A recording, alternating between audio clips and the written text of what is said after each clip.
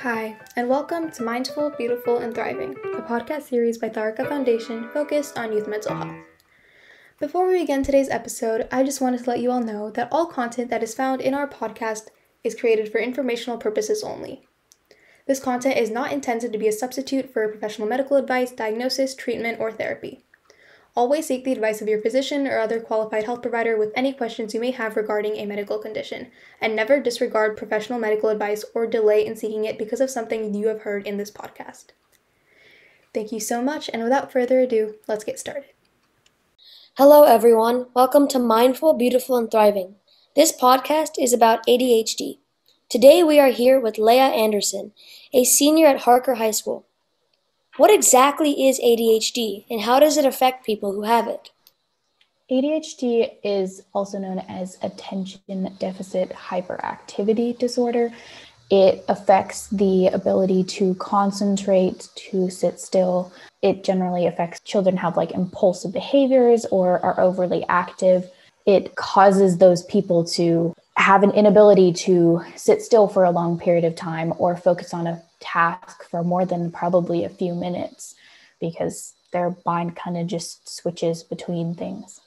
So ADHD is a disorder that makes people, hyperactive, makes their focus a lot smaller. And so how would that make studying in school challenging? With school, obviously you have to sit through a class for about 45 minutes. My classes are personally an hour and 20 minutes, which are even longer period of time to sit still and focus on a teacher for that period of time. And so it definitely affects the ability to sit down and take a test or sit down and study for quiz or a test for a longer period of time, or even during class to not be distracting because you have to move around. So basically, ADHD affects school and studying because it basically poses a challenge in that the students can't sit for long periods of time without kind of fidgeting or moving. So they can't sit and study for a test as a person without ADHD would be able to. Is there a way to teach people to cope with their ADHD so that it has little to no effect on them?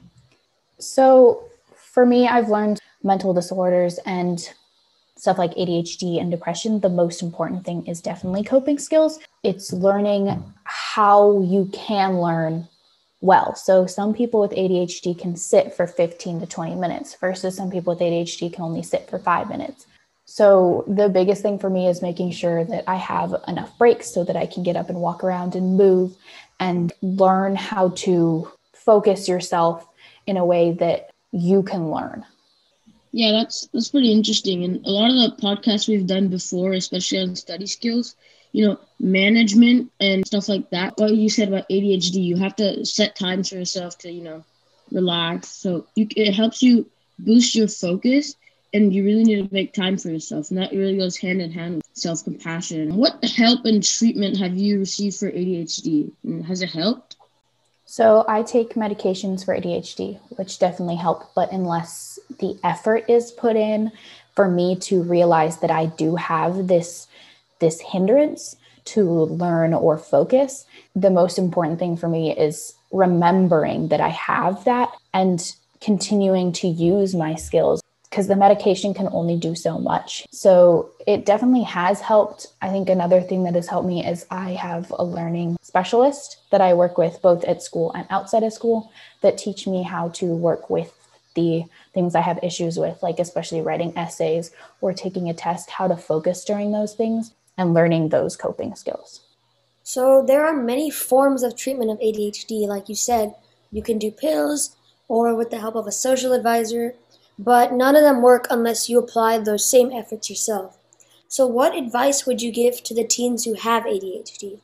The most important thing for me is getting tested, knowing that you have this diagnosis, because if you have this diagnosis, you can go to your school and talk to them about accommodations, which have been so helpful for me.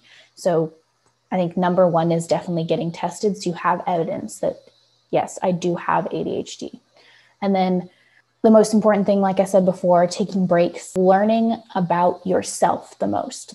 It's not about how well your classmates learn or how your teacher teaches. It's learning how you can best take in information and sit for longer periods of time so you can get that information out on paper, whether it's a test or an essay or a project. So I think it's definitely the learning the coping skills and then making sure you get tested. And then if you need to, you can talk to a psychiatrist to get prescribed medication to have that extra kind of boost to help you. Yeah, having proof of something is always good, especially when it comes to school, because they can help you with this kind of stuff. And like what you said, it's not something that you can just, just take medication for and you have to fix it. It's something that you have to try really hard. And you have to make an effort if you want to succeed in learning. But it's not impossible. It's just a lot harder. That's pretty interesting. Today, we interviewed Leah Anderson, a senior at Harker High School. We learned a lot about ADHD and how it can affect study habits and skills. We also learned how you can cope with your ADHD to form good study skills and be mindful. Again, special thanks to Leah Anderson for helping us with this podcast. This is the Taarikas Foundation, and you are listening to Mindful, Beautiful, and Thriving. Be sure to stay safe and stay home. You are listening to Mindful, Beautiful, and Thriving, a podcast series by Taarikas Foundation. As part of our youth series, we will be releasing new episodes every weekend, so make sure to continue to check those out. We hope you enjoyed this podcast, and thank you so much for listening.